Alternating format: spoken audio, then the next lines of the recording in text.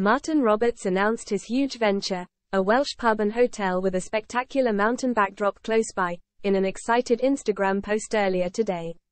The neglected property is in desperate need of restoration, but with his decades of experience and visibility on homes under the hammer, there could be no one better placed to take it on. What's more, H is unlikely to have much competition, as his pub is the only one that exists in the entire village. This morning, the 60-year-old admitted to his more than 23,000 followers that he had a well-deserved reputation for being impulsive, hence his decision to make the purchase. I'm often described as impulsive, so it seems only natural that I thought the next big adventure for me should be to buy a rundown pub nestled in the Welsh Valley, that has been neglected for the past 3 years, he wrote. Introducing the Hendrewen Hotel. What could possibly go wrong?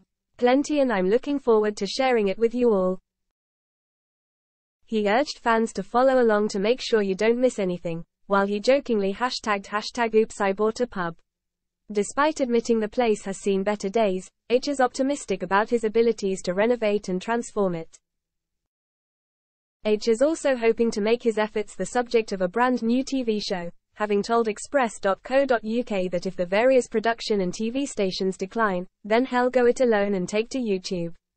It's a decision that Talk TV's Piers Morgan and former GB News host Dan Wootton have decided to make for the political shows, after citing censorship concerns, and now YouTubers could be getting a big-name presenter in the property and home improvements field too.